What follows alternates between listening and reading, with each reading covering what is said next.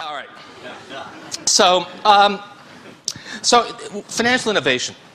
What made subprime, which had always been something that was a very limited thing, what made that suddenly so attractive? And the answer was financial innovation, a way of packaging it. The question was, how can you, who's going to invest in securitized mortgages that consist of all of these slightly flaky subprime loans? And the way that they dealt with that was the collateralized debt obligations. So there's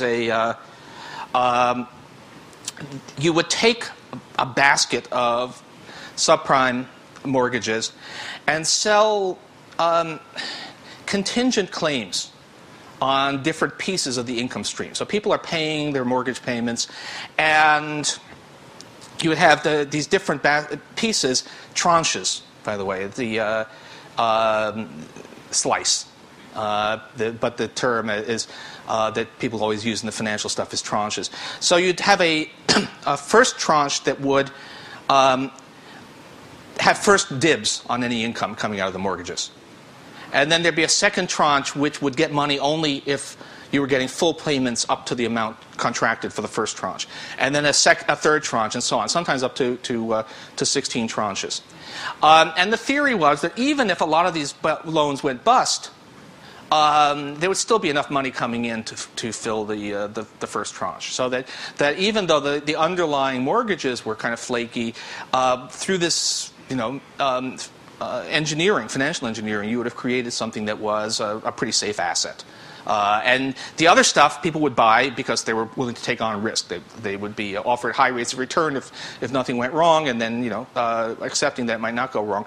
But that the primary, the top tranche would be a really safe asset. And so and the rating agencies agreed. So Moody's and Standard & Poor's and Fitch were willing to classify the top tranches of these things as AAA-rated debt. And so it was a way to you could then get respectable investors, institutional investors, funds that were holding the money for the Florida school teachers and so on to invest in these things.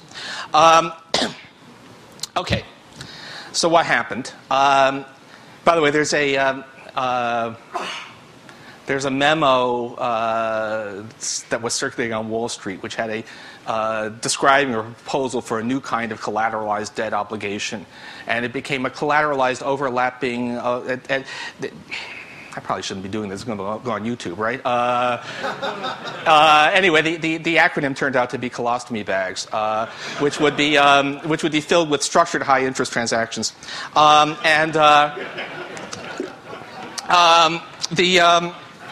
okay. Here's what actually happens. The real problem, part of the problem, actually, there's been a lot of misemphasis in this. People have been talking about, well, these were loans made to people who should not have gotten loans, which is arguable. But what turns out to be really the problem is not that. And there's actually some research now from the Federal Reserve of Boston showing this. What really happened was that this whole process became a way of giving people a lot of lending to buy houses with little or no money down right at the peak of a housing bubble. And it's not just new home buyers, by the way. A lot of subprime lending would involve people refinancing, people who already owned a home, refinancing to take out a mortgage that then came much closer to the actual value of the home, and that in turn would. It would be to borrow up to that much, they'd end up going subprime. But so it ended up that it was mostly a way of getting lots and lots of debt. There's also appears to have been a quite substantial amount of essentially predatory lending. People, as Ned Gramlich, Federal Reserve Governor, who died just a few months ago, but he wrote an anguished essay saying that the most complex loans, the most difficult to understand, are actually being made to the least sophisticated borrowers. Lower income people, often immigrants, were getting complex loans that had low teaser rates that suddenly shot up, and complex terms, and they were, so there was probably a lot of people who were being steered into products that were really just very bad for them. But in any case, the whole effect was to get a lot of people borrowing up to the hilt and borrowing up to the value of their homes, just at a point when home prices were way out of line with any normal concept of fundamentals. And then the bubble burst. And so you take, right now we've had depending on which measure you use, but either a slight decline or a 5% decline. There are some data problems. There are two different widely used indices, and they're not telling quite the same story. But anyway, home prices are certainly on their way down. And you have large numbers of people who borrowed 95 or even 100% of the value of their home and bought it at peak prices. And the result is that you have a rapidly growing number of people who have negative equity, have home mortgages that are worth more than the house. This is bad. First of all, it means that in non-recourse states, which is a good part of the country, a non-recourse state is where if you simply walk away from your house and the mortgage, end of story. They can't. The mortgage holder can't come after you further. That varies very much across states. But in a non-recourse state, if you have a house that with a mortgage, if you have a $300,000 mortgage and a $200,000 house, and you can't see any prospect at any time in the foreseeable future the house will be worth more than $300,000, there's a strong incentive to just walk away. Or even if you are if that's not the situation, if you're in financial difficulty for whatever reason, you lost a job, you're having you've had medical bills. I could give my sermon about universal health care. That's a different topic. You have your teaser rate has just gone up, and you really haven't thought about how you would pay the higher rate. If house prices are rising, you can resell the house. And just escape gracefully, or you may be able to refinance and get yourself a breathing space. But if house prices are falling and you have negative equity, you can't do any of that. So the Boston Fed found that basically the rate at which home prices are rising or falling is the prime determinant of whether you have lots of foreclosures or not.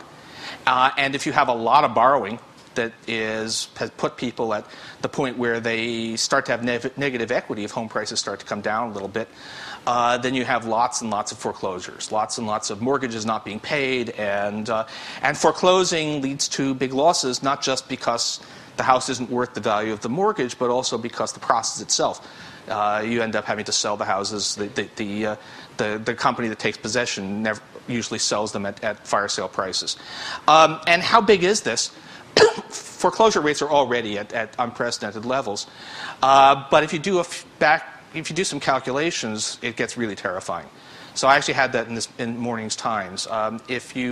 We have some data on how many people had how much home equity at the end of 2006, and you can figure out from that if home prices decline by X percent, how many people will have negative equity, which puts them at high risk of foreclosure. If home prices decline 20% from where they were at the end of last year, we're talking about more than 13 million homeowners with negative equity. If they decline more than 30%, which is my number for what I think is going to happen, then we're talking about more than 20 million. We're talking about 40% of the homeowners in America having negative equity.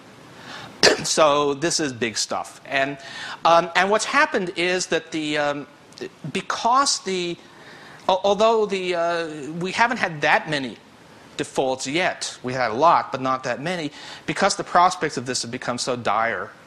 These collateralized debt obligations, which were supposed to be the upper tranches, were supposed to be really safe, are clearly not really safe. So there is something called ABX, which is actually, it's not exactly, it's the price of insuring against default on these things. But it can be read as what people expect to get on the dollar. So the ABXs on tranches that were further down, things that were rated double B, they were still at like 100% at the beginning of 2007. They're now typically 18%. So the lower rated tranches have basically become worthless. And the AAA tranches have fallen from like 100 to around 70. This is telling you that a lot of people who thought they were buying nice, safe assets turned out they didn't know it, but they were buying junk bonds. And all of this stuff is out there. Now, okay, but so far you could say, well, this is just money lost. And people lose money. And if you try to work it through, even if home prices fall 30%, well, that's $6 trillion. Homes are about $20 trillion in value. So it's $6 trillion. And, $6 trillion here, $6 trillion there. Soon you're talking about real money. Relative to the economy, that's still a bit smaller than the stock price bust at the beginning of the decade. So that it might not seem that severe.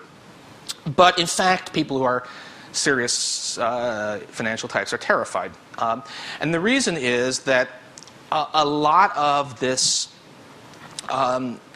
this debt that has suddenly turned out to be bad is held by key players in the financial system. So you have banks, and all this stuff, exposure we didn't know they have is coming to light. Banks, non-bank financial intermediaries that do things that banks do but aren't formally called banks, and of course don't have deposit insurance or any of that stuff, are taking these losses, and it's huge, and we don't know where it is. So basically every week we get 2 or 3 institutions saying, oh, by the way, we've got $10 billion of losses that you didn't even know we were exposed, but there we are. And so an example of a non-bank thing, that this fund that that Florida schools were using essentially as a bank account, a place to park their money until they needed it to buy textbooks and do building repairs and so on, turned out to be contaminated with subprime debt.